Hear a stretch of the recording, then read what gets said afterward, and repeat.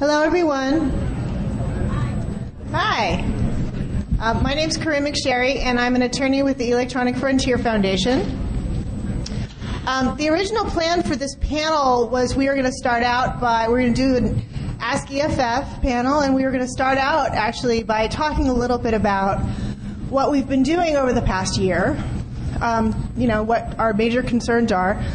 But it turns out that we're going to need to change things up a little bit. And actually what we're going to do is talk a little bit about what we've been doing for the past 24 hours, which has been part of what we do all the time, but in a very shortened time frame. So for those of you who aren't aware, what we're going to do for the next, however long it takes, but for the first part of our talk, is actually have a press conference to talk to you about an event that's happened over the past 24 hours here at DEF CON that we've been involved in, and these fine young men have been involved in. So I announce that now because if anyone doesn't want to hear about it, if you're not in the press or you have other things you'd rather be doing with your time, take a few minutes to leave, because we're actually going to need a few minutes more from you because we're having a little bit of technical difficulty over here. So we'll be right with you in a second, and I think it will be worth waiting for. Thanks.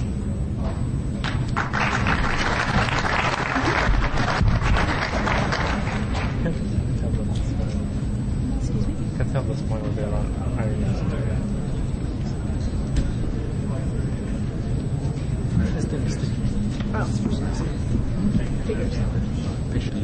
Yeah, he gave up.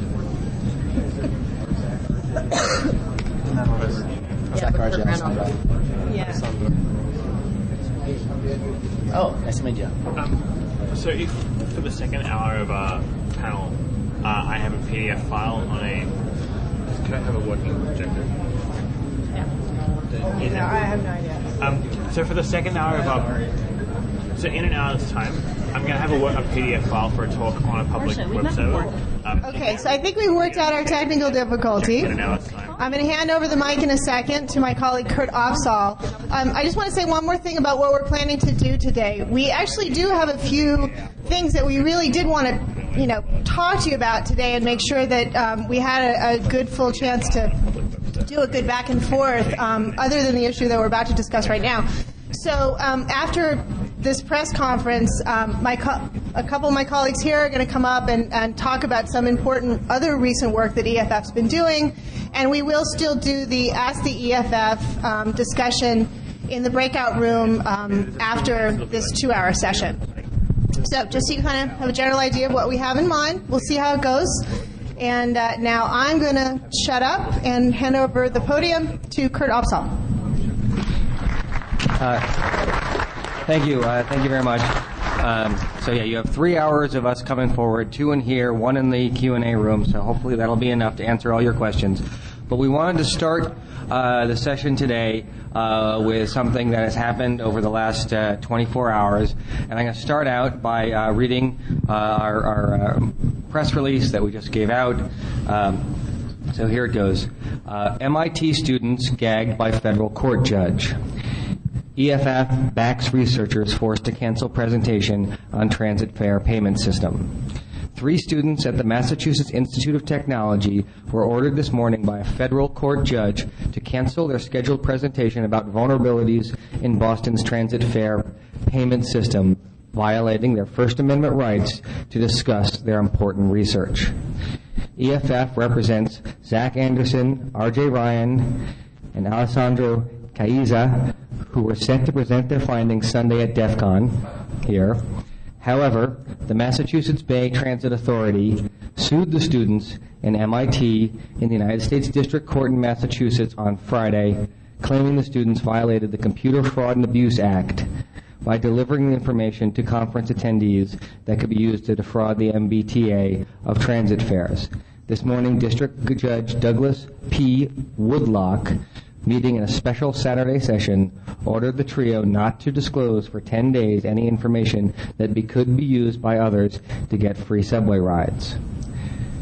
quote, "We wanted to share our academic work with the security community and had planned to withhold a key detail of our results so that a malicious attacker could not use our research for fraudulent purposes," said Anderson. Quote, "We're disappointed that the court is preventing us from presenting our findings even with that safeguard," end quote. Vulnerabilities in magnetic stripe and RFID card payment systems implemented by many urban transit systems are generally known. The student research applied this information to the specific case of Boston's Charlie Card and Charlie Ticket, and the project earned an A from renowned computer scientist and MIT professor Dr. Ron Rivest. The court relied on a federal law aimed at computer intrusions in issuing its order, holding that even discussing the flaw at a public conference constituted a transmission of information that could harm the fare collection system. Quote, "This court's order is an illegal prior restraint on legitimate academic research in violation of the First Amendment," said EFF Civil Liberties Director Jennifer Granick. The court adopted an interpretation of the statute that is blatantly unconstitutional, equating discussion in a public forum with computer intrusion. Security and the public interest benefit immensely from the free flow of information, of ideas and information on vulnerabilities. More importantly, squelching research and scientific discussions won't stop the attackers. It will just stop the public from knowing that these systems are vulnerable and from pressuring the companies that develop and implement them to fix security holes," end quote. This case is part of the EFF's Coder Rights Project, which was launched this week to protect programmers and developers from legal threats hampering their cutting-edge research. EFF will seek relief for the researchers in the courts. So that's our press release, and now I'm going to read from the court's temporary restraining order. Skip some of the introductory materials. They define some terms, but I think you'll get the idea. Is the MIT undergrads are hereby enjoined and restrained in accordance with Federal Rule of Civil Procedure 65B2 from providing program, information, software code, or command that would assist another in any material way to circumvent or otherwise attack the security of the FAIR media system. And that order was entered at 1:30 p.m. In Massachusetts. So that's some of the brief summary, and let me give more of a longer form sense of the story that happened here. Is the first notice that the MBTA provided that they were going to the court was after they had gone to the court and gone yesterday afternoon, late Friday, East Coast time, and did not provide notice until they had already sent their lawyers with papers to the court to file their complaint, to file their motion for a temporary restraining order. Nevertheless, the court did not grant the temporary restraining order that day, but instead ordered a hearing first thing this morning, 11 a.m. East Coast time, 7 a.m. Local time. So we got involved. We agreed to represent the MIT students as part of our Coders Rights Project and part of our dedication to defending free speech and the ability to be able to talk freely about security vulnerabilities and enhance the security of computer systems by being able to talk about the issues that are raised. We worked all night trying to prepare for the hearing. It is very short notice, but we prepared we could. A big thanks to DEF CON, who was extraordinarily helpful in making that possible by giving us secure connections, space to work in, use of some printers.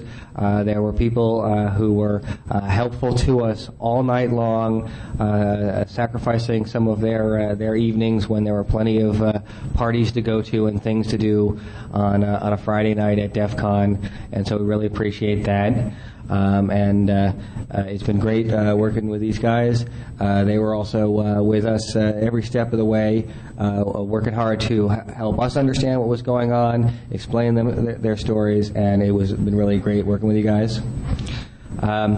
Nevertheless, the hearing was held this morning at approximately 11. Actually, at 11, the court said that it wanted to take a few moments to read the papers, so it didn't get started till a little bit later. Then we had the hearing.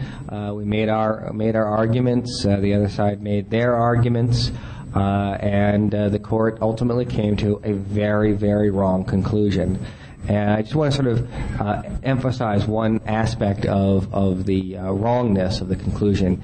Is this was about the Computer Fraud and Abuse Act, which those of you, if you're here on an EFF panel, you may be following these issues and know that that is a computer intrusion statute. And what the relevant portion of the statute speaks of is causing the transmission of a program, information, code, or command to a protected computer. So the statute on its face appears to be discussing sending code, programs, or similar types of information to a computer, and does not appear to contemplate somebody who is giving a talk to humans. Nevertheless, the court disagreed with that interpretation and believed that the act of giving a presentation to a group of humans was covered by the Computer Fraud, Computer Intrusion statute. We believe this is wrong. There were some other issues in the case what I think some people might find interesting. If you read the complaint, it suggests that a magnetic stripe card is a computer for purposes of the Computer Fraud and Abuse Act. There are many problems with such an interpretation. So we are very disappointed in this temporary restraining order.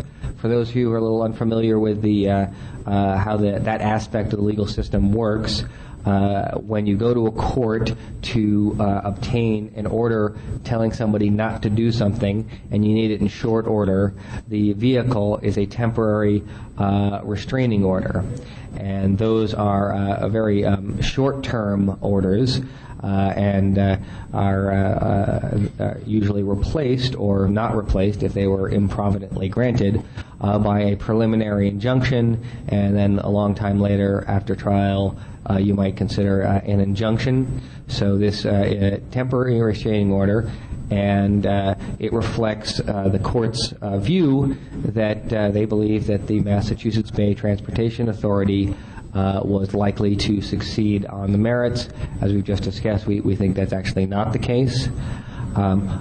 Unfortunately, however, this order, which I just read to you, creates a very, very difficult situation when the court is considering such a broad definition of information and is prohibiting the providing information that could assist another in any material way to circumvent or otherwise attack.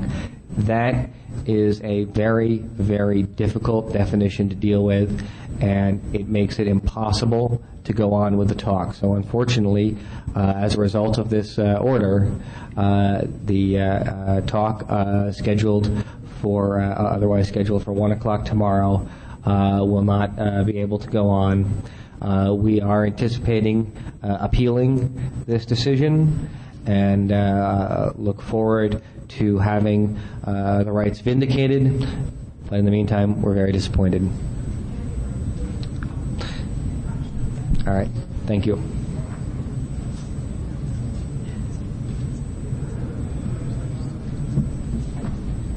Should we take questions? So we can take some questions.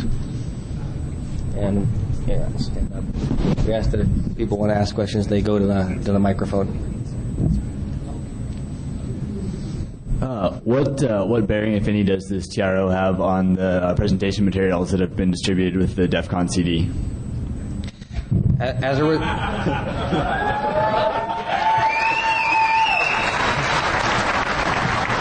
As a result of this TRO, we will not be able to discuss the substance of those materials.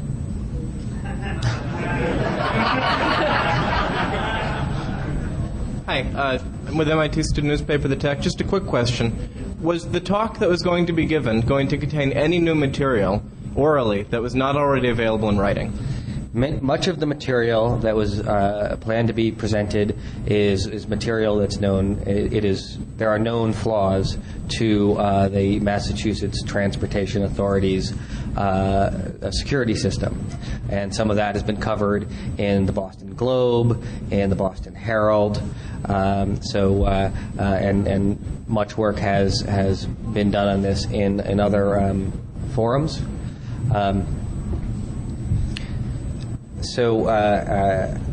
It was never the intention of the students to provide sufficient information so someone could break into the system and defraud the Transportation Authority. I guess that's our answer for now. I'm just curious because of the timing of this situation that the TRO is as effective as almost a permanent injunction until next DEF CON. So if we go back in court, or you go back in court, and thank you for your work, and you win, maybe you could convince them that the remedy would be for the Massachusetts Bay Transportation to pay for next year's DEF CON for all attendees, since this year we got ripped off. Thank you for that excellent suggestion.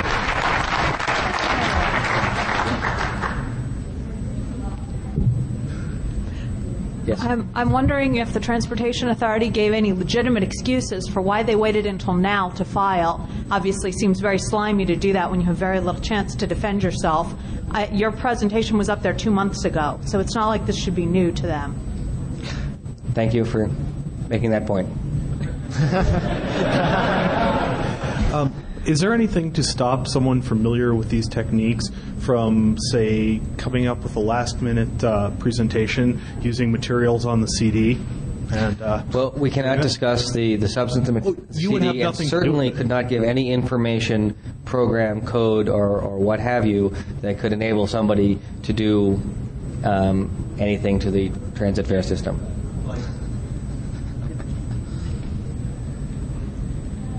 I'm wondering if you can just answer some questions that I have about the claim that there was never any intention to enable other people to hack the T-card system. Specifically, some of the slides suggest, showing how to hack into the system, and of course, an earlier presentation or kind of teaser for this thing specifically said, want free subway rides for life. You're saying that you never had any intention, but that doesn't seem to square with some of the written materials that have been released about this. Can you kind of address that a little bit, please? Yeah, at the end of the day, there was not an intention to provide sufficient details in order to enable somebody to walk out of that presentation and be able to do the tech. Some key details will be held back so that it was not a sort of a standalone material. I can't discuss the substance of the slides, but just please understand that rhetoric aside, that the intention was to provide an interesting and useful talk, but not one that would enable people to defraud the Massachusetts Bay Transit Authority. You said that you had no indication until Friday afternoon that the T was planning to file this injunction, right? The first notice received about the complaint and motion for a restraining order was provided Friday afternoon. Okay, so my understanding is that the students and Dr. Revest and the MBTA and MIT lawyers all met on August 5th and discussed something, at which meeting the students assured the MBTA that they didn't mean to cause them any harm. But what did happen at that meeting? Did they show them the vulnerability? Did they show them the code? Oh, I'm sorry. I'll speak into the microphone. How about that? There was a meeting held on Monday, and the students came out of that meeting understanding that a situation had been, an understanding had come to, and a situation had been resolved. and that appears to have turned out not to be the case. So on Monday, the T said, "We're not going to sue you," and on Friday, an injunction appeared. Well, it was certainly the understanding coming out of the Monday meeting that the situation had been resolved, that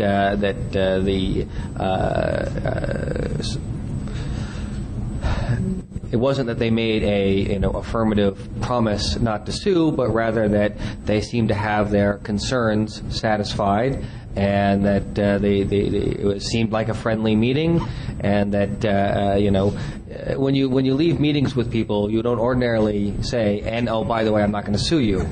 But you can still often will leave a meeting with the understanding that the other people aren't going to sue you. I'm looking for a silver lining here, particularly about the RFID devices. Should this come to trial, would that definitely decide whether a RFID actually constitutes a computer or not?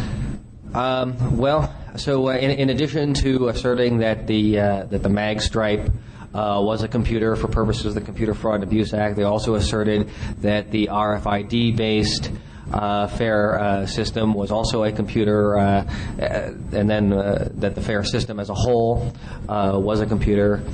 That is as an issue. I don't know if if it went forward, whether that would end up being a critical issue that would get decided by a court. Thank you. When were the open source tools taken offline? The open source tools, I think you're referring to the website? Yes. The website never had the tools.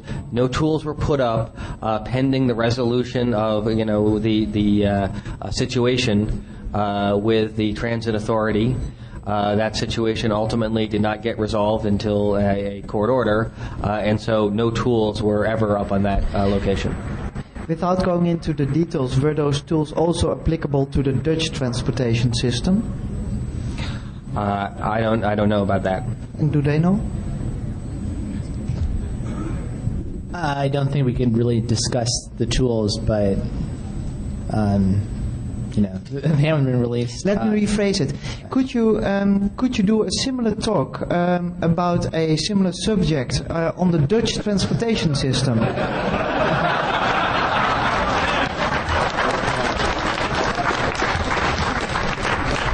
Well, all I'll say is that the TRO is specific to the Massachusetts FAIR transit system.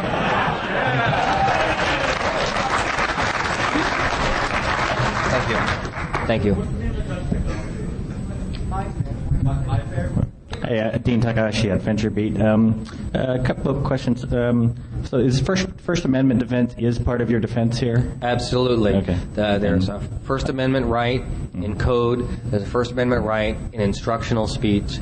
Courts have found that the First Amendment covers these things outside of traditional speech, like political speech. And so we believe that this is a protected speech activity. This is telling. When you discuss security issues, if you are telling the truth, that should be something which is protected at the core of First Amendment. If you are truthfully telling the world about a dangerous situation, and a situation which is dangerous not because the security researcher exposes the vulnerability, it's dangerous because the person who made the product, the company that made the product, made the vulnerability. And so this should be core speech. And then second question is, I understand that there are people who have the CDs who are in the process of posting the paper on the internet. Does the order cover these people who are doing this? And what's the consequence for those people? Let me just read from the order. It says that the MIT undergrads are hereby enjoined, and I'm going to read the definition.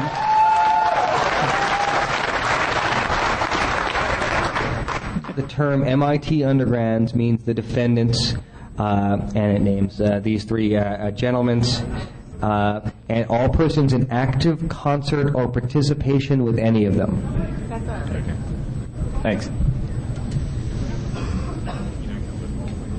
So my question is, we've seen obviously some problems in Holland and also in the UK regarding transit systems. These are all based on the same flawed technology. Do you expect to see similar responses from other U.S.-based MyFare technology that's used here in the U.S.? So the MyFare technology has been implemented in cities all over the place. And some excellent work from security researchers have exposed issues with the MyFare technology. This has come to a head in the Netherlands, where there was a lawsuit to try and squelch some security vulnerability exposure on a version of MyFare. The Dutch court ultimately did not squelch that speech, and the Dutch court agreed that the responsibility for the security vulnerability lay with the company and not the people announcing the exploit. There have been problems identified with other transit systems all over, and hopefully this is a time for that industry, instead of spending as much time trying to stop people from talking about the security of their system, to spend a little bit more time improving the security of their system. I was wondering if you can't talk about the stuff that's in your paper or whatever. Are you allowed to talk about the court filings filed by the MBTA that describe specific attacks against their own system?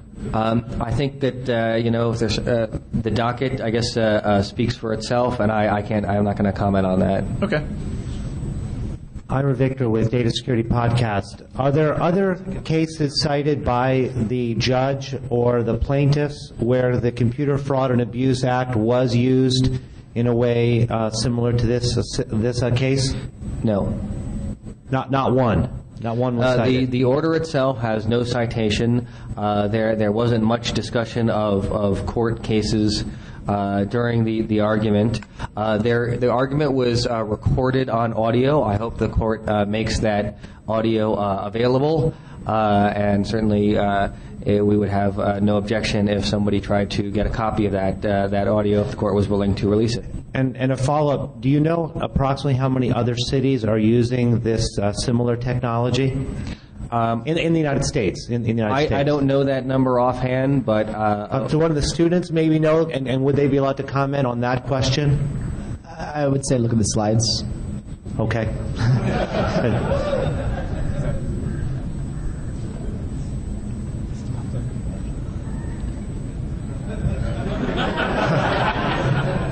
I'm trying to understand why the judge issued this temporary restraining order. If you read the argument, if you read the injunction he actually filed, he says two things. First of all, he says, for the sake of the security of the computer system, I hereby provide this injunction. And second of all, he says, I've given most of my explanations for this orally. Could you explain exactly what he said at that hearing? Because we don't have it in paper. This is one of the reasons why I think that it is important to be able to see or hear the recorded hearing, especially the part in which the judge gave his order.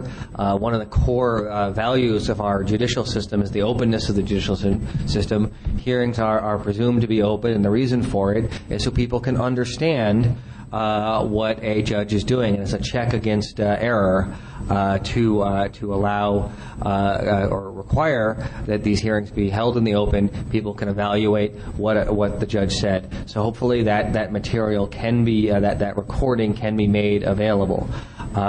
We had to participate telephonically. It was a long way to Boston, and we didn't have a jet handy. So that was a limiting factor in being able to participate, but nevertheless we were able to participate, and that was great. And it seemed that the court had some interesting interpretations of the Computer Fraud and Abuse Act. It felt that the Transit Authority was likely to succeed on the merits, that the harm to the authority would be high, while the harm to putting a prior restraint on the speech of security researchers was not that high. That the balance of interests favored giving the injunction. So those were some of the reasons that were discussed. Kim Zetter with Wired News. In the meeting that the 3 students had a week ago with the transit authorities, there was an FBI agent present. I'm wondering if you can tell me if you're aware of whether or not there's an ongoing FBI investigation? It's my understanding that they are not the subjects of an FBI investigation. If this is a temporary restraining order and it expires, say, next Tuesday, is there anything preventing the students from publishing their materials on next Wednesday? Well, the next step with a temporary restraining order is to determine whether or not it turns into a preliminary injunction. And so it's not... that will require another hearing, another argument, another chance to raise the arguments that are we believe to be meritorious, but it will not just expire without an opportunity for the transit authority to reassert its arguments. Thank you. Hi. You stated that the audio recording of the court hearing would be very beneficial to be posted publicly. Will you, the EFF, be attempting to obtain it and publish it yourselves?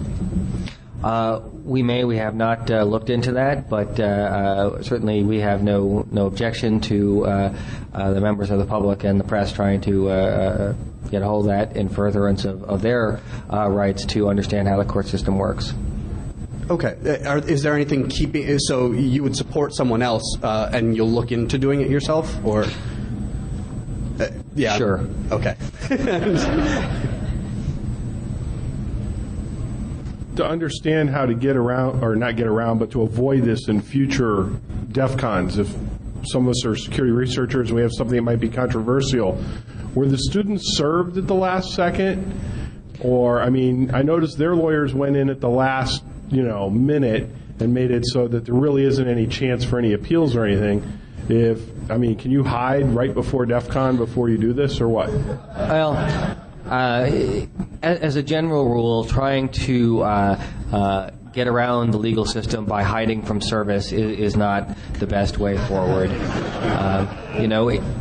I think that the system didn't work here, but generally the system is useful, that courts actually are a place where more often than not, a lot more often than not, you can go and present your legal arguments, you can talk reasonably to a judge, and you can get a good result. And so we try and work within the court system and try and shape the law, make the law a better place so that in the future people don't have to hide from it. And so if it's a system where the law is bad and you're hiding from it, that is a much worse system than where the law is good and you don't have to hide from it. Another specific question on that would be, okay, so if you discovered a vulnerability in XYZ in company ABC, if you leave out the company, so I understand that when you want to present things here for credibility, you have to give enough evidence that, yeah, this is real, but nobody wants to give everything away so anybody can take the CD and everybody can go do it. So there's that nice line. But if you leave out specifics, would that make it safer in the future for researchers trying to present here? Well, one thing I would recommend to people in the future, if you are facing a situation, we've announced the Coders' Rights Project a couple of days ago. This is something that we are dedicated to. EFF has long been a friend of the security research community, but this project is designed to enhance that. And so contact us as early as possible so that we can help either walk you through these issues ourselves or help you find some counsel that will, so that the situation that you individually are facing can be addressed in the best possible way. So will subsequent hearings be before the same judge? No. This was assigned to a different judge, but because it was a weekend and it was assigned to this judge, Douglas Woogalock. Was the Transit Authority aware of the vulnerabilities in their system prior to the August 5th meeting? And if so, could you give a timeline of the disclosure of the vulnerability to them?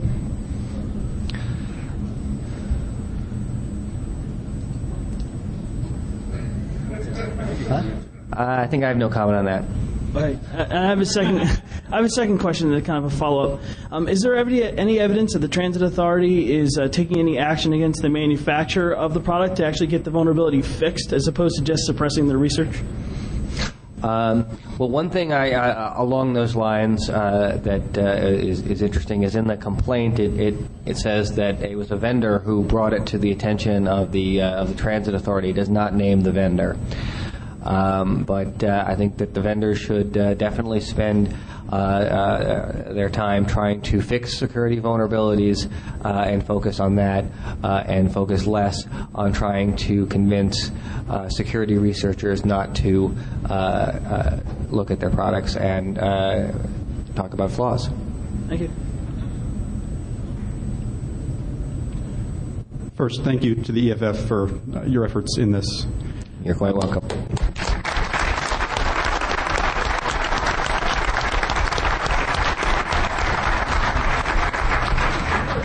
In the future, would it be possible to preempt a temporary restraining order by filing with the court to establish the author's right? There is a feature in law called the declaratory judgment. So when you have a dispute with somebody where it is a concrete enough dispute that it is possible to then go to a court before you do something to get a court to declare the thing that you are about to do is legal, or you could find out that it was illegal, but you don't have to wait until you've done it, you're potentially liable. But the situation has to be concrete enough to have it. So it's going to depend really on the situation. If it's an idle question, probably not. But if you are in a dispute with a company about whether or not something is releasable, and you may have the ability to get a declaratory judgment under certain circumstances. Hi, I was wondering to what extent you're also working with co-defendants MIT President Susan Hockfield and MIT Chancellor Phil Clay? It's my understanding that even though several of those people were named on the motion papers, they were not actually named in the complaint. So I'm not sure why their names are on the motion papers, but in terms of who the defendants listed in the complaint, it is, in addition to the undergraduate students, MIT, the institute was named. They had a separate counsel who represented them at the hearing. We certainly were in conversations with MIT's counsel throughout this process, and I think they were adequately represented. Since you won't allow your defendants to talk, what's the EFF's view on disclosure? I know that the MBTA thought they weren't given appropriate disclosure on this. From the EFF's point of view, what sort of disclosure do you think is necessary? Well, it's going to depend on the circumstances of a particular situation, but certainly as a general rule, it is advisable to contact the people whose security is at issue, who have the vulnerability, and do that prior to the disclosure. And ideally, it would be something where that disclosure or the vulnerability is something they could work on fixing. And I can say that this efforts were made here to be in communication prior to this lawsuit. Hi, you mentioned in your press statement that the Charlie ticket, which is essentially a magnetic storage medium, the court found was actually a computer. I'm sorry. To be clear, that was not in the court's order. The court didn't find that. That is something that the Transit Authority has contended in its complaint. The court's order was about their fare system as a whole. I can read the defined term. Was the fair media system means the plaintiff system that meets the following two criteria. The system 1 is employed by the MBTA to manage, track, charge for, and collect fares, and 2 relies on the Charlie ticket passes and or Charlie card passes. I was wondering, though, if this were to become a permanent court precedent, what implications that would have for security researchers in the future. Well, I think that this case is a long way away from a ruling that RFIDs are computers under the Computer Fraud and Abuse Act, but certainly whether something is a protected computer pursuant to that act is something that is very important to the security research community, because you certainly do not want to be on the wrong side of the Computer Fraud and Abuse Act if you can help it. Thank you. At the end of MIT's spring semester, about half of this attack was presented as a final project in a class taught by MIT professor Ron Rivest, who invented RSA encryption, along with SNA. Half of this attack discussed the Charlie ticket attack and explained how you could actually put arbitrary amounts of money onto a Charlie ticket. But this was presented at the end of MIT's spring semester months ago, and the MBTA's complaint says they only found out about the attack on July 30th when a vendor told them. Are they lying, or did they really not figure this out for months and months? That would be an excellent question to ask the MBTA. So, for instance, these folks didn't tell them? So I think that if you want to know what the MBTA was thinking, it's a good question to ask them. As to anything which hits upon the information program codes or computer things that might somehow be able to lead to somebody messing with the transit fare system, we can't touch that. Thank you.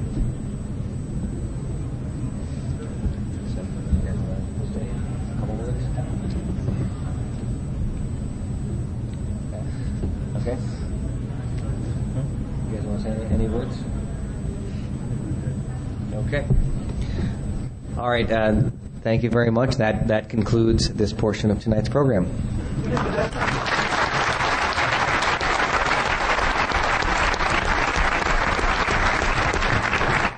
One thing that very nice DEF CON folks asked me to add is that they are working right now on a fun way to fill that now empty slot. So they'll keep you posted. I think there's one thing we'd like to say. We'd like to thank the EFF for all of their efforts, really for helping us. I don't know what we would have done these last 24 hours. We had a team of people helping us out, working all night long, for us, and it's really been great. So thank you. Our pleasure. Very welcome. And thank you all out here for your support of EFF, which enables us to do this. And we love being here in this community, so thanks a lot to all of you as well.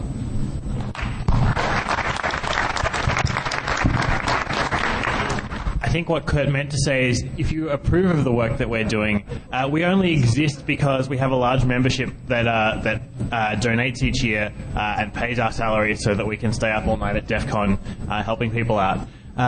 So there's a booth over in the exhibition hall. If you haven't already joined the EFF, we encourage everyone to consider doing so. There's also a table at EFF. There's also a table at Hackers with Guns where you can shoot at things and donate money to the EFF.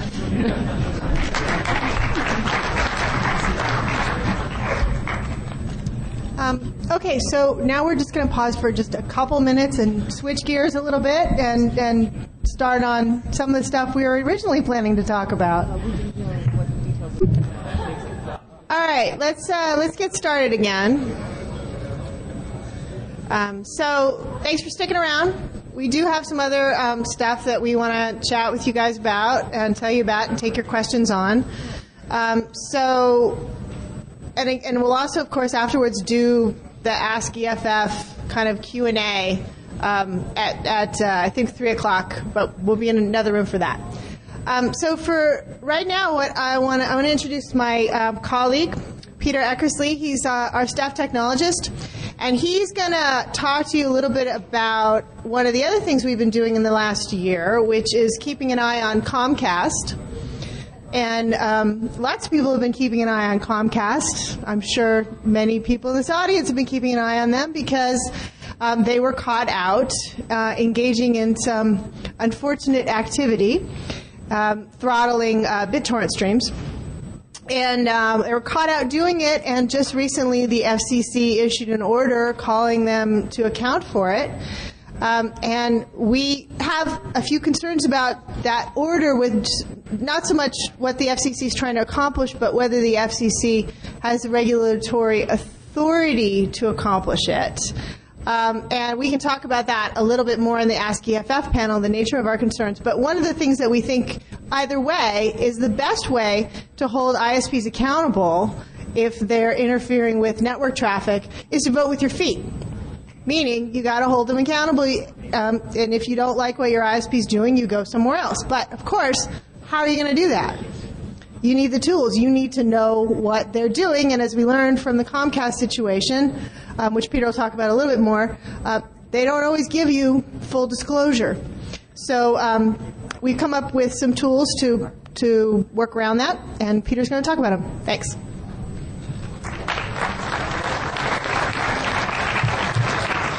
All right, thanks, Corinne. Can everyone hear me clearly if I'm talking here? Put up your hands if you can't hear me. Okay. I guess I'll just lean over and talk like this. So EFF is primarily a legal organization. We have a large team of attorneys and we do policy work. But there are also a couple of us computer scientists on staff at EFF. And sometimes we end up doing pure tech projects, like the one that I'm about to talk about. So we see our role as combining all of these different skill sets and activities.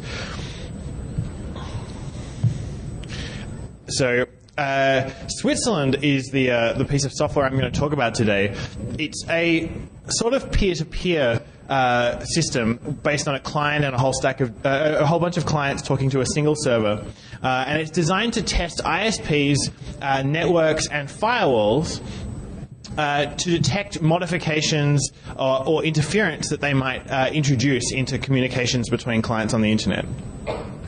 And so this talk is going to cover why we got into writing this piece of software, what kind of testing facilities it offers, and some technical details about how it works. The background is that during 2007, some rumors started circulating that weird things were occurring on the network operated by Comcast, which is the United States' second largest consumer broadband ISP. And EFF ran some tests with a guy named Rob Topolsky, who was one of the first people who conjectured specifically that Comcast was injecting forged reset packets into certain kinds of traffic. We ran some tests with Rob Topolsky that gave controlled evidence, the first controlled evidence that indeed Comcast was definitely responsible for the forged reset packets that we were seeing on their network. I'm going to take this out. So we ran those tests with BitTorrent and GNU, and we ran them by hand using Wireshark to get a capture of some packets being sent over here, some packets being received over there. Well, hey, there are some reset packets being received that were never sent by the person you were talking to. Hey, that's a sign of interference. But running those kinds of tests manually, just using packet sniffers and talking over a phone to coordinate them, turns out to be incredibly labor intensive. And you need to make sure that you're both turning on your packet sniffers at the right time, capturing the same period of traffic, and then ensuring that there is some BitTorrent or some GNU or some other protocol that you're trying to test being exchanged between the two clients while the sniffers are running. And so this whole process, this whole methodology takes a long time to run. And we thought, well, hey, we would really love to have better tools to run these kinds of tests, and they didn't exist, so we set out to write some. But first, what we were saying, as I was mentioning, you get Alice and Bob talking to each other. They're using BitTorrent or GNU, and also briefly there were reports that Lotus Notes and Windows Remote Desktop were being interfered with on Comcast's network. And the particular forged packets that we were seeing were TCP reset packets, which are just ordinary TCP packets with a single bit in the header, the reset flag, turned on, and they cause the client to die. Or the connection to die, sorry. The client may or may not recover. If a particular TCP connection dies, it may retry it at some point later, maybe straight away, maybe in 10 minutes, maybe in half an hour, maybe never. So the consequences for an application of having these reset packets injected into its communications are quite complicated and unpredictable. And what we saw in particular on Comcast's network was interference that looked like it had been designed for BitTorrent with the intention of preventing BitTorrent seeding on Comcast's network. But the consequences of that interference looked very different for Gnutella, for example. And it seemed to us that perhaps Comcast or whoever they had purchased this system from were just applying the reasoning that Gnutella must be like BitTorrent and not really understanding what the results of their forged packets would be. Anyway, so we wrote code to make these tests easier to run. There was a simple little program designed by a colleague of mine, Seth Schoen, that was released in 2007 called PCAPDiff. And as the name suggests, it's a simple tool for taking two PCAP packet capture files and reporting the differences between them. So if you have a log captured over here with Alice and a log captured over there with Bob, it'll say, wait, there is a drop packet here and a modified packet here. But that doesn't answer the question of how you get those PCAP files in the first place. You still need to talk on the phone to someone, set up a test, make sure you're running your packet sniffers at the same time, and make sure there aren't any firewalls or other things in the way that are confusing your results. So Switzerland is a fancier design. It automates more of those steps of setting up a test environment, getting the packet sniffers running at the same time, dealing with firewalls, and I'll show you how it works in the next few slides. But it's worth noting that both of these pieces of software take a particular approach, which is to detect any kind of modification or forgery of packets. Anything that's received by Bob that was not sent by Alice will trigger an alarm. And that's different to some of the other tools that are out there, which, for instance, look at heuristics relating specifically, say, to TCP reset packets. Because there are things you can look at about a TCP reset packet. For instance, is it part of a wave of packets that have look like they're guessing sequence numbers to try and fool Bob into believing this is a real packet? Or is the time to live in the TCP reset packet radically different from the other times to live that you see on other packets in this connection or in this flow? And so those kinds of heuristics, they work up to a point, and other people have used them successfully. But we're talking about a sort of more general tool that will work for other kinds of modification if other kinds of modification are being deployed either by networks or by hackers. And perhaps other things that might get deployed in the future. So a general taxonomy of the kinds of software that can exist in this space to solve this problem. And I'll show you a table of other tools that are out there that fit in different places in this taxonomy. You can have active tools which generate traffic and then test to see whether it's interfered with, or passive tools that just look at existing traffic and check for modifications. And there are advantages to doing each of these things. Switzerland just happens to be passive. So it doesn't generate packets, it just looks at the packets that you're exchanging already. You can have testing software that is unilateral, so it's just something that you run on your computer that tries to figure out whether something weird is happening in a particular TCP connection, for instance. And that software is convenient because you don't need to coordinate with any other computer, but it's less powerful because you are always guessing whether a particular thing that you're receiving is illegitimate. And an example of this kind of unilateral stuff is a plugin that views the BitTorrent client added for their software, which just counted the number of reset packets that BitTorrent peers were collecting. And that produced some really misleading results about particular ISPs, where you were seeing lots of TCP reset packets, but it turns out there are a whole lot of reasons why you can get them, and if they were actually sent by the other party, then they're not in any sense interference by an ISP. you can have 1.5-sided tests. Maybe it's better to say you can have 2-sided tests, bilateral tests, where you're running software on both Alice's computer and Bob's computer, and there's some way that these two pieces of software coordinate. Or you can have a 1.5-sided test where you have a real algorithm running on one side and then some predictable behavior that you expect the other side to engage in.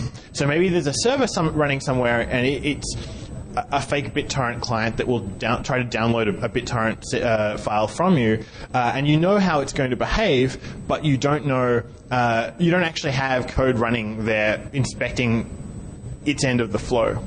And lastly, you can have multilateral clients, which is what we've got with Switzerland, basically bilateral, but with lots of people participating.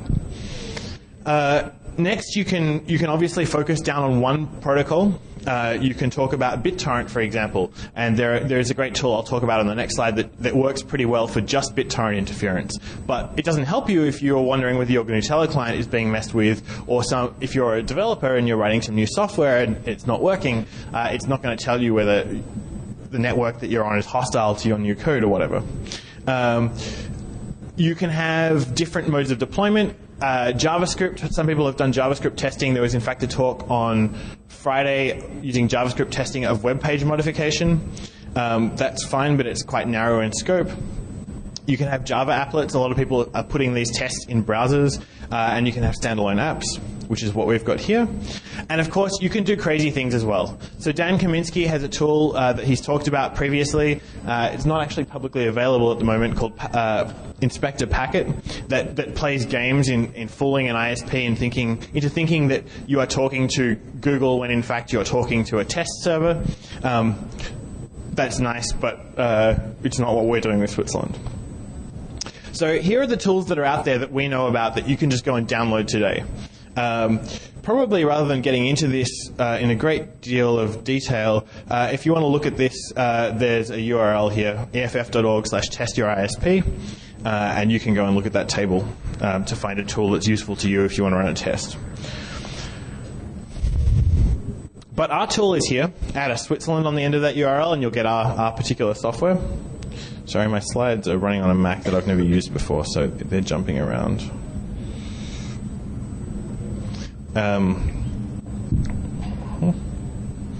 Our tool is GPL'd. It's being developed at SourceForge, so you can get involved in development if you're interested. These slides, the pause button, yes. It's currently a command line application. Maybe in the future we'll put a GUI on it or a local host web server kind of interface, but at the moment it's just a command line tool. It's about as polished as Netstat. So if you can deal with Netstat as a network tool, then you probably can deal with Switzerland. On the other hand, if Netstat is perplexing to you, like it was to me at some point, then maybe you should wait until we've released a few more versions, and it'll make more sense. Currently, all it does is spot modified and forged packets and give PCAP logs of those packets to the user. So if both the packets from your side and the packets from the other client side. So if you received a forged packet, it will give you a PCAP showing what your peer sent to you, or tried to send to you. So you can compare the two versions and figure out what was changed in between. It also counts drop packets and gives you some general metadata about what flows are going through your system. But the important piece of future work that we don't have yet is traffic shaping. So there are a bunch of ISPs that are not specifically forging or spoofing packets to mess with BitTorrent, say, but which are deliberately throttling or slowing down how much traffic BitTorrent can send over a network in a fashion that you could call discriminatory, in the sense that maybe web traffic doesn't receive the same kinds of limitations. And so this is really interesting to test for, but we haven't done it yet. We're probably in a fairly good place in design terms to do that, and I'll talk more about that in a couple of slides. But how do we spot these modified packets? Once again, my slides are running away. Imagine you have a bunch of clients, call them Alice and Bob and Charlie and Diane, and they're all out there on the net, and they're all connected to the same Switzerland server in the middle. And we'll call this bunch of users a circle. Now, each of the members of the circle is told about the IP addresses of all the other clients in the circle. And so they run a little packet sniffer that's just tuned to collect packets from those other machines. And whenever they see a flow is a combination of IP addresses, ports, and protocol. Whenever they see a new flow of traffic between themselves and another member of their circle, they start sending summary information about that flow to the server. And the summaries are sufficient for the server to detect the injection of a spoofed packet or the modification of a genuinely sent packet and raise a flag. And when that happens, then the server goes back to the client and says, hey, wait a minute, this packet you sent or you received was modified. Can you give me a copy of the actual packet? In future, we'll probably add some privacy settings to enable users to only give the packet to the other party and not to the server. But at the moment, a copy goes to the server. And the question that's interesting from a design point is, how do you efficiently do this summarization? How do you capture enough information about each packet that the server can tell if the packet was not legitimately sent? At the same time, you don't want to clog the link up by sending huge amounts of data. So how do you efficiently summarize your traffic? Now, the obvious ways to do this, the most obvious way is also the least practical, which is to send an entire copy of all your packets to the server. And then, of course, the server can tell if any of them were modified in flight, but you're adding a 200% overhead to your traffic. And, of course, the privacy implications of doing that are not wonderful. So the obvious next thing that you turn to as a designer is a secure hash. What if I feed each packet through MD5 sum or SHA-1 sum? You still have a 27% traffic overhead there, so that's not very good, and you can do better. If you try to do better, say imagine you take the SHA-1 sum of a packet and you just take the last couple of bytes. That turns out to be insecure, of course, because someone who sees you sending a particular packet and who wants to forge a packet or modify that packet can just brute force the SHA-1 sum, find an evil packet that has the same fragment of a SHA-1 sum, and send that in the place of the packet that you sent.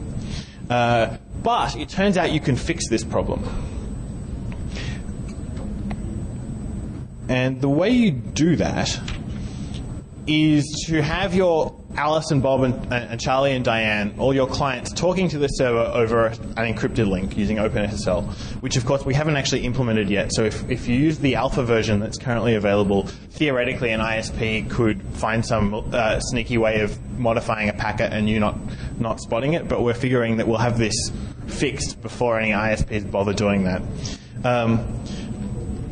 Then the server sends to Alice and Bob and every pair of clients that are talking to each other a key, a random key that is used to switch. Instead of using a SHA-1 sum, you just use a keyed hash or an HMAC, and then that prevents the ISP from or some other intermediary from brute forcing your weak hash, because they can't see the key, because it's inside this TLS connection, and they can't see any of the targets for their brute forcing because all of the summary information that you're sending is also encrypted in flight. So the only way that an adversary can do this is to try a whole lot of packets, and eventually if they try 2 to the n, where n is the number of bits in your hash fragment, then they will successfully send something that fools you, but of course they sent a whole lot of forged packets before they found that one magic forgery, and you detected all of those forged packets that they sent first. So there isn't really a feasible way to attack this design, I don't think, at least not through the crypto. Come on. Right. I actually have no more slides, so I'm going to keep talking. I have a few more points to make. It's important when you send these hash fragments to mask out parts of the packets. There are things that change all the time. For example, the time to live field inside an IP packet changes on every single hop, and the header checksums change. And if you have a NAT firewall, then the sender IP changes to something that you should know about. So before you calculate these hashes, you need to make some changes. You rewrite the IP addresses and the ports according to what you know about the firewalls between these two machines. You zero out any fields that can reasonably change. One of the hardest problems that we had to deal with while building this system was realizing how bad consumer NATs are, just the NAT firewalls that we all have in our homes doing wireless routing duty. Those things, by and large, modify your packets in lots of strange ways that you might not have expected, or at least I didn't expect in my naive new experience in this field. And the things that we saw being changed inside those packets were so extensive that you can't ignore them all. We saw do not fragment bits being changed. We saw MSS maximum segment size fields being changed. We saw ACK packets being retransmitted by routers when the client had never retransmitted them themselves. We saw the fields inside ACK packets, like the actual acknowledgement number inside an ACK packet being increased by a NAT router. So your NAT router is acknowledging packets that you have not received yet. And so you have this very large set of weird things that some firewalls do. And there isn't really any general purpose way of ignoring them, because if you, for instance, ignore that last thing I described, if you ignore forged ACK packets going out, then an adversary can drop a packet and then forge an ACK for that packet, and then your TCP connection is just going to sit around waiting for this thing with Alice, the sender, thinking that it's been received, and Bob, the receiver, never having received it. And if an adversary does this to your connections, they're going to flail horrifically. So at the moment, our way of dealing with these NAT firewalls is basically just to report the modifications to the user. You'll get a notice saying, hey, someone's modifying your packets. If there's a firewall in the path, it'll say, hey, it's probably your firewall or the other peer's firewall that's doing the modification. Don't blame your ISP for this until you've removed the firewalls and run the test again. But, of course, that means that you have to manually go back and figure out that it was your firewall that's doing this. So perhaps at some point someone might build a big database of firewalls that you can fingerprint and know, I have this model Linksys and it's known to do this kind of modification but not other kinds of modification. Perhaps at some point as a big project you can transparently ignore this kind of behavior.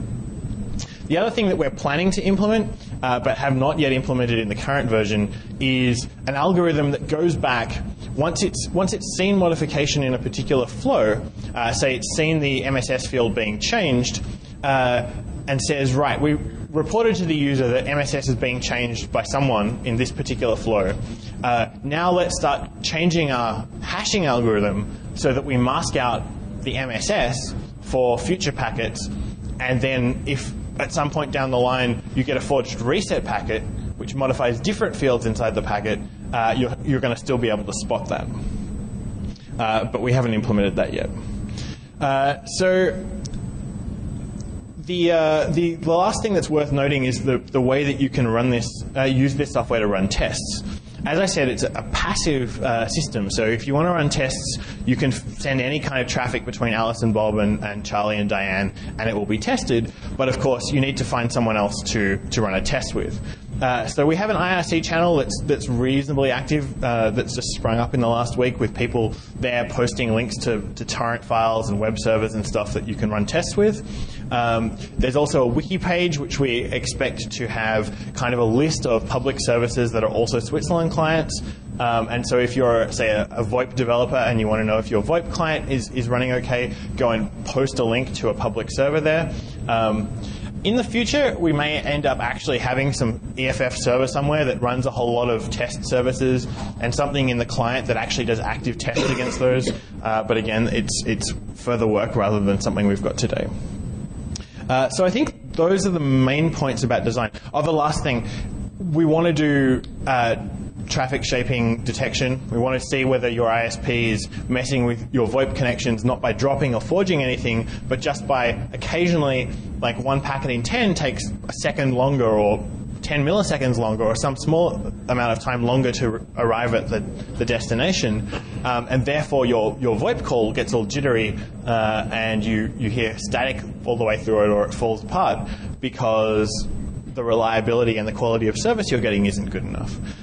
So because we have Alice and Bob in place, we have software on both of these machines. We have NTP. We kind of insist on NTP running on the client, or at least NTP date, so that we can get an estimate of how accurate the clock is on each of these machines. We can actually get up to the accuracy of your clock. We can get measures of latency for every single packet, and then do statistics on that. So we're kind of excited to add that in the future, but we don't have the code to do that stats yet. If anyone wants to work on it, we're an open source project, and we'd love to have people hacking on this stuff too. So I will just leave with by reminding you all about the URL for this project. It's here, and you'll find links to the SourceForge project, the ISC channel, mailing list, everything on that page. So I'll probably take questions about this project here. Then I don't know how we're going for time, but we're planning to do general EFF questions about all of EFF's work in the breakout room after this session. I don't know what time it is at the moment. Why don't you go ahead and take questions, and we may... Yeah, it looks like we actually probably have time to take questions here as well about general EFF stuff. So I'll take Switzerland questions first, and then we can do all of EFF issues. I had a question. You're actually recommending that people turn off their home NAT routers for the purpose of using Switzerland? So we're not recommending that anyone in particular does anything on a particular network, but we're pointing out that if you want to run tests, and at the moment this is really a testing tool for network engineers and protocol developers more than random home users. But if you want to run reliable tests and you want to be testing not your NAT firewall, but your ISP, then you have to get the NAT firewall out of the way. Okay, so you're not actually recommending that for home users, because unfortunately in the popular press, Switzerland is being recommended for home users to test their ISPs. Right. So at some point in the future, we'd love to have Switzerland be reliable enough, especially in terms of its response to NAT firewalls and the weird things that they do, that we could get meaningful data from home users behind NAT firewalls, but at the moment, we don't think that's possible. There are other people who've talked about, there was a researcher who asked me about putting Switzerland on a NAT firewall itself. And that would obviously be a great design if you can actually figure out a way of cramming our Python application onto a DDWRT router or porting it to C so it's lean enough that it fits there. You're in a good position there for a number of reasons. Both you don't have to worry about this modification stuff as a result of the firewall. You also get better data about quality of service because you don't have to worry about other flows from other clients behind the same NAT essentially creating noise in your data on how much traffic your IP address is running. So, and I'm going to leave you with a general question for EFF and then stop hogging the mic. Last year there was a lot of discussion about what the response was to the adjustments in FISA that a lot of people in the federal administration wanted, and I would have loved to have heard a little follow-up on that. Fairly important topic. So I didn't quite, the adjustments in what, sorry? Oh, I should hand this to Kurt. I got one here. The Foreign Intelligence Surveillance Act, we usually call it FISA. So what the question is about is, well, there have been a number of changes to FISA that were passed into law just this past July. One of the issues that was very disappointing to us was that it included a package of telecom immunity legislation that was designed to ensure the telecommunications companies wouldn't have to face the music with respect to our lawsuit. We are continuing to fight that. We believe that was an unconstitutional law, and we'll be fighting that in the courts. At the same time, the FISA Amendments Act also revamped surveillance laws in a way designed to make it much easier for the government to spy on you, and it is very disappointing that this law passed. Any more questions? Yeah.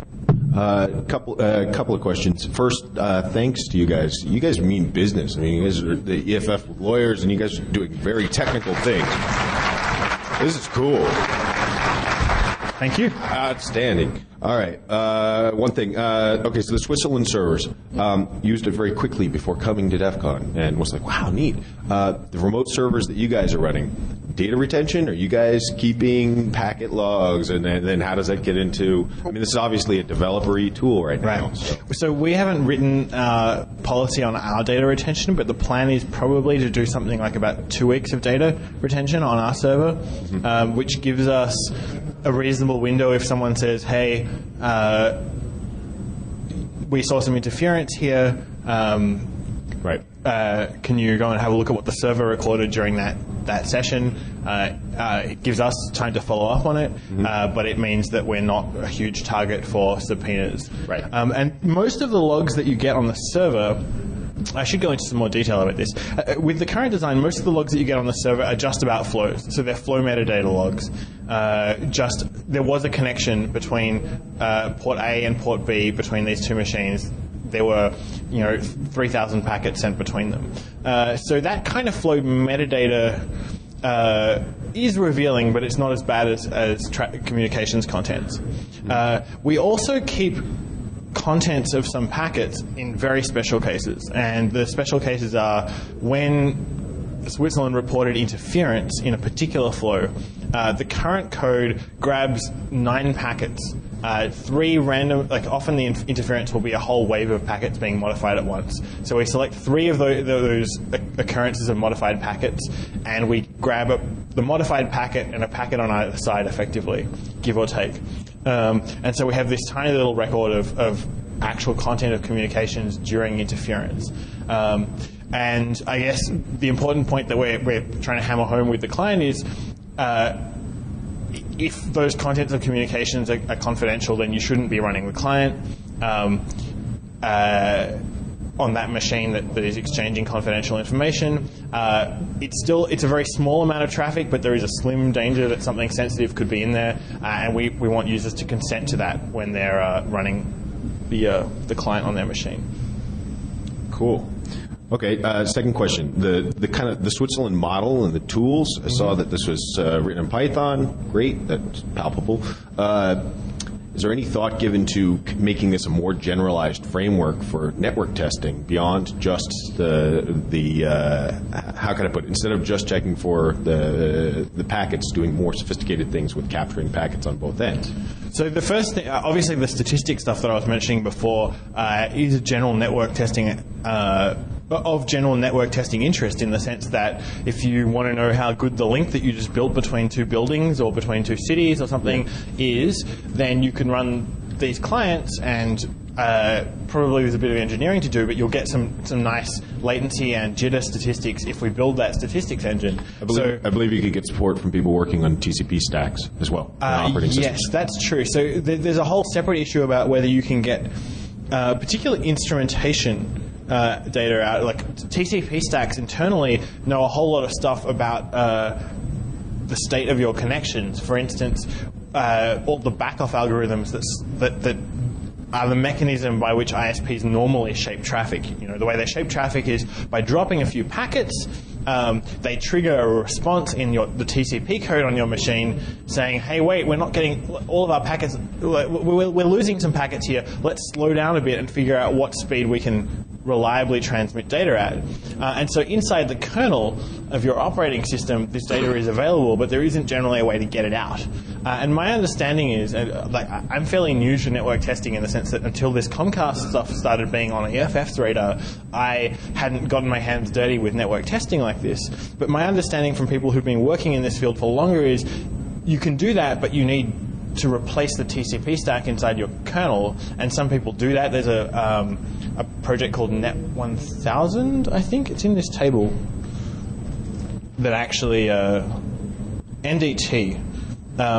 So there are these speed test tools that actually use instrumented TCP stacks to get more information about what your kernel knows about your network state. And it'll be an interesting future project to try and get some of that data into Switzerland. Cool. And then the last question, quickly, traffic shaping considerations. So when you guys are talking about wanting to get towards measuring traffic shaping, how are you guys going about it? Or is that something that maybe should be dealt with out of the room? So we don't have a design yet, but the general idea would be the first thing I'd say is we need to probably add to the summary information we send to the server a little bit of extra information about the timestamp for that packet. At the moment, what we're doing is we send a whole batch of packets at once, and we just send a general timestamp saying this is the newest packet in this whole batch. And that's obviously less data to send. So what we would need is an efficient compression of the timestamp, which you can get. So you do something like you say, look, this batch contains packets with timestamps between this time here, T0, and this time here, T1. And then you do some Huffman encoding or some other encoding of the timestamps for every single packet so that you don't need to send like a high-precision floating point number as the timestamp for every last packet in the batch. And so once you have that compression algorithm, maybe you can get away with, I actually haven't done the numbers on this properly, but I think probably a couple of bytes will give you a timestamp that's as accurate as your system clock.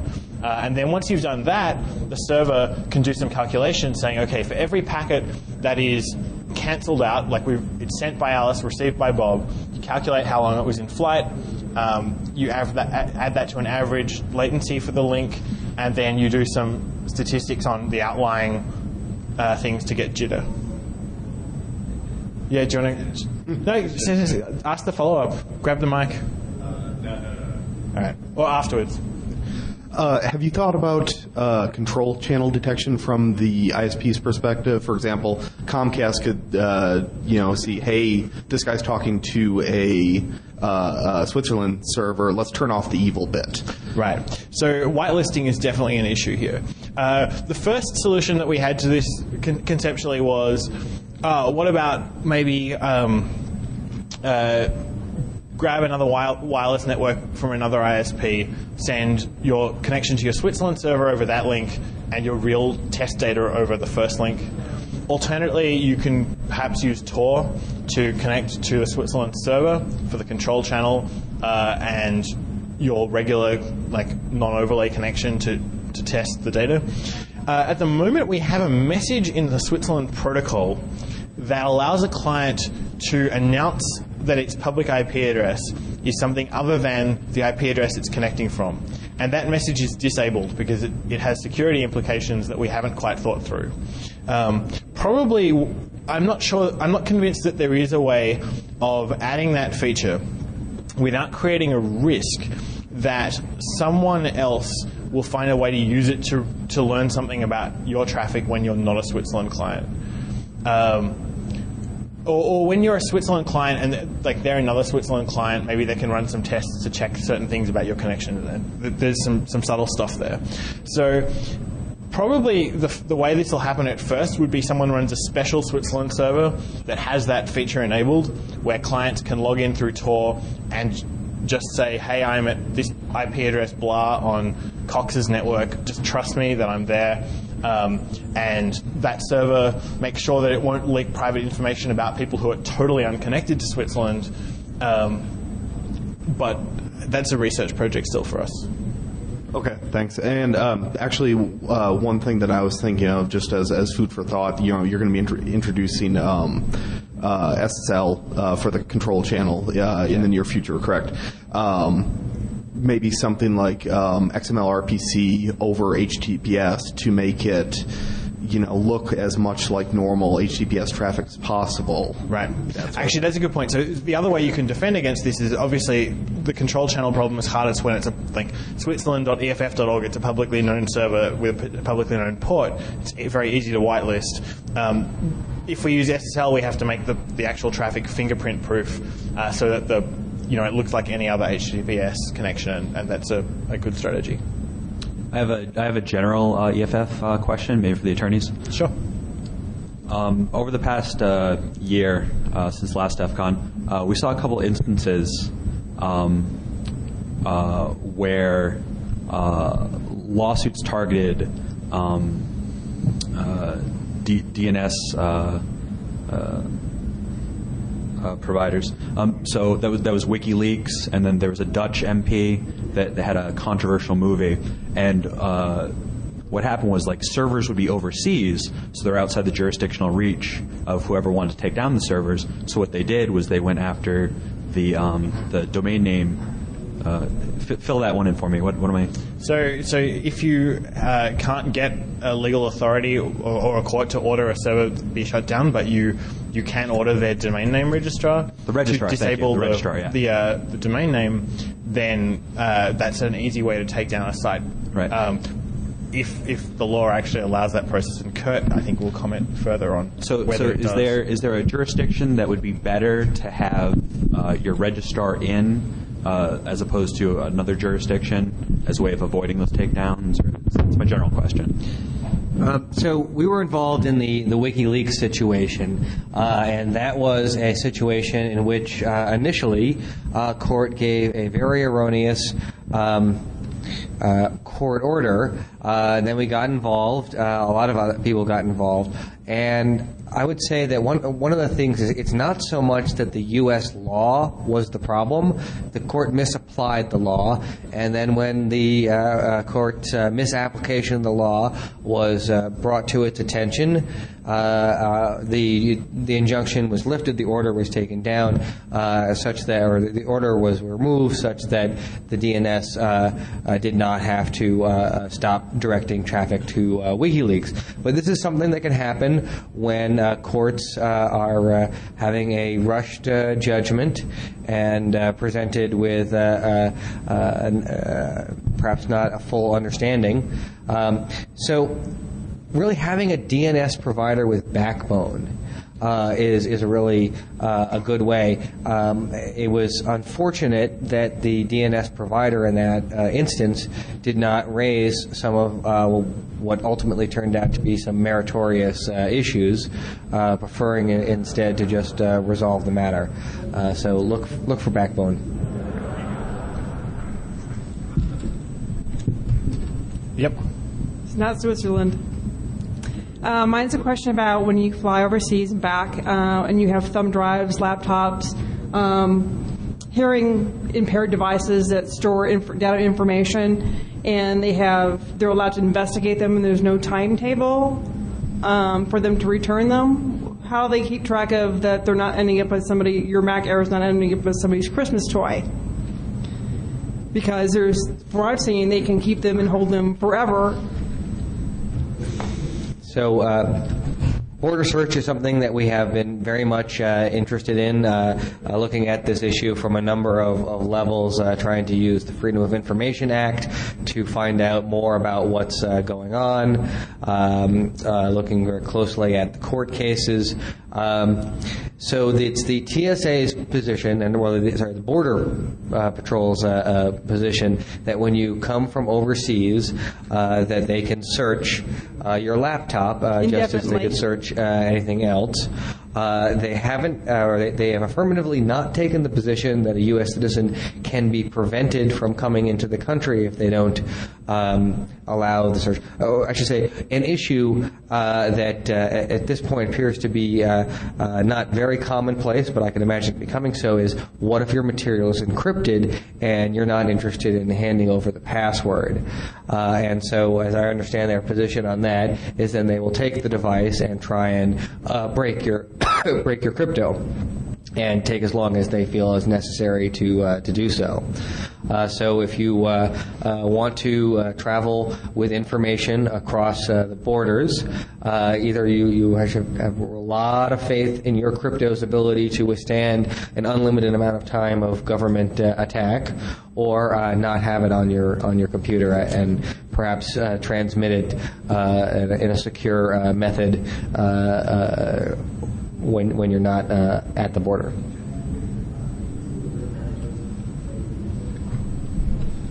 Follow up on the laptop and border discussion. So I appreciated your EFF's testimony for Senator Feingold, and surprisingly, the minority party was fairly tepid, and it seemed relatively flat in terms of saying that they wanted a fair standard applied.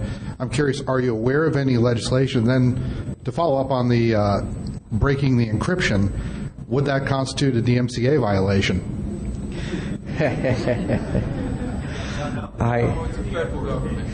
Yeah. I don't think you'd be able to prevent them from looking at your encrypted material by trying to assert the DMCA. And as far as the legislation, this is not my issue. I've been looking into some aspects of this about the Fourth Amendment and privacy issues, but have not been looking into the legislative things. Earlier you mentioned having a provider with backbone is a good defense. Do you guys have a list of good versus bad providers? And would you make one? One thing we've actually really tried not to do is do EFF endorses. Some of you may know that EFF was involved in the creation of the trustee system, where you could get the trustee seal if you had a privacy policy. And it turned out that the trustee system was not really a particularly good way for people to decide whether or not to trust somebody, and that has made us very reticent to get further involved in saying a particular company. So let's say some company came to us and said, "Oh, we're the bestest, and we will have backbone," and we think, "Oh, yeah, you really are," and then we endorse them, and then they change their mind and they do something else. So we have to start auditing them, and then pretty soon we have a whole EFF auditing division, and that's not. What about, rather than auditing, just have a list of companies that have been caught doing immoral or companies that don't get caught? No, companies that have a list saying these companies have been caught doing XYZ. These companies have not been caught yet. Factual link to the case. Yeah, I mean, I think that whether someone's been caught yet is not necessarily the strongest correlation as to whether or not they're doing bad things.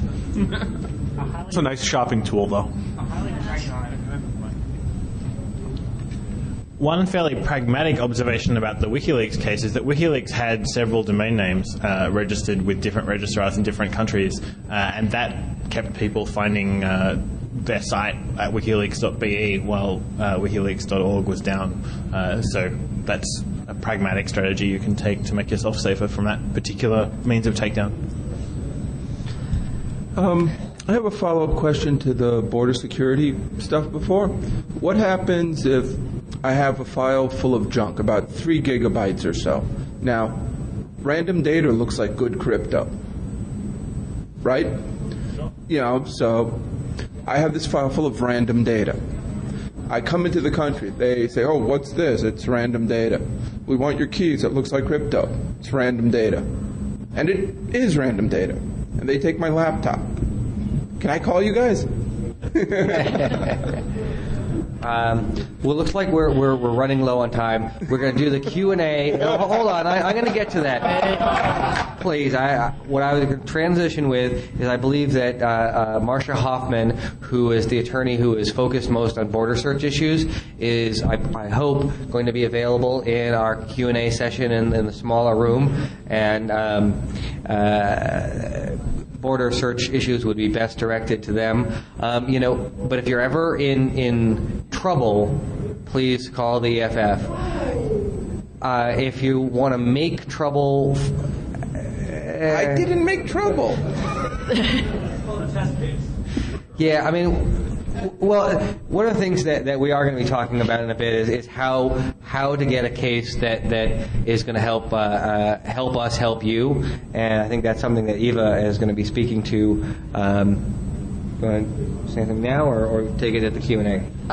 Sure. If you come to the talk at the breakout room, I will take the time to explain how we decide to take a case, what we do with cases that are interesting to us but that we cannot take on because there's only 30 of us, and also what sort of things not to bring to me, ever.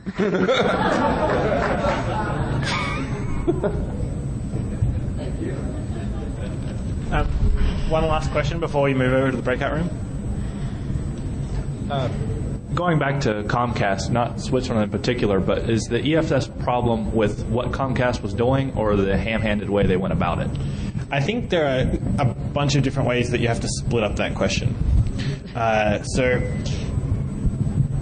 we have degrees of concern about different things that ISPs can do. Comcast's particular kind of interference was really troubling because if you're an application developer, say a startup company or some kid in a dorm room somewhere writing a new application, and it just so happens that your new software trips over some interference algorithm that ISPs are deploying somewhere, then you're going to need to find a way to get the ISP to change that behavior, or you're going to need to understand what it is and figure out how you can avoid triggering it.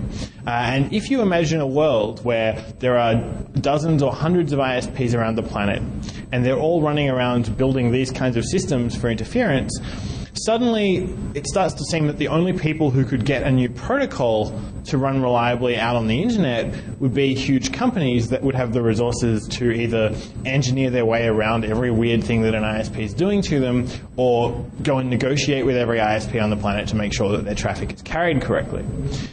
So there are really serious policy problems with this kind of interference. If you're talking about discrimination that's maybe just about bandwidth. So web applications get, the full capacity of the channel, but peer-to-peer applications only get up to a third of it, say. And some ISPs in Canada, for instance, have started to deploy that kind of traffic shaping on their networks. Now there you have some concerns that are perhaps less spectacular in the sense that, well, it isn't going to completely prevent applications from seeing the light of day, but it raises serious competitive questions about whether ISPs are placing themselves in the position of picking winners about which applications will be allowed to function best on tomorrow's networks.